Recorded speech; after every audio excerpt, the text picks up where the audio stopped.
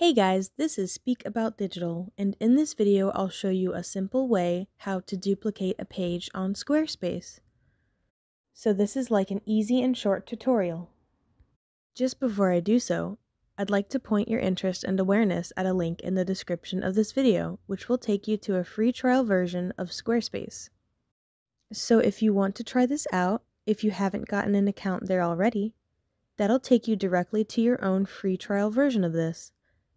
So make sure to give that a click if you're interested.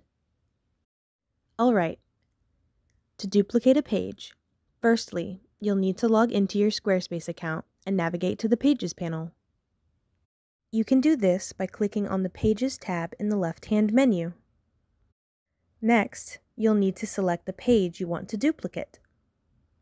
Simply hover over the page and click on the gear icon that appears on the right-hand side. A pop-up window will appear.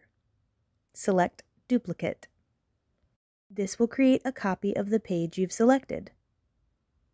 After you've duplicated the page, you'll want to give it a new name. This will help you keep track of the different versions of your pages. To rename the page, click on the gear icon again and select Rename.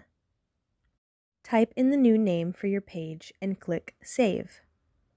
Now that you've duplicated and renamed the page, you can customize it to your liking. You can add, remove, or edit any of the content on the page, just like you would with any other Squarespace page. And that's it.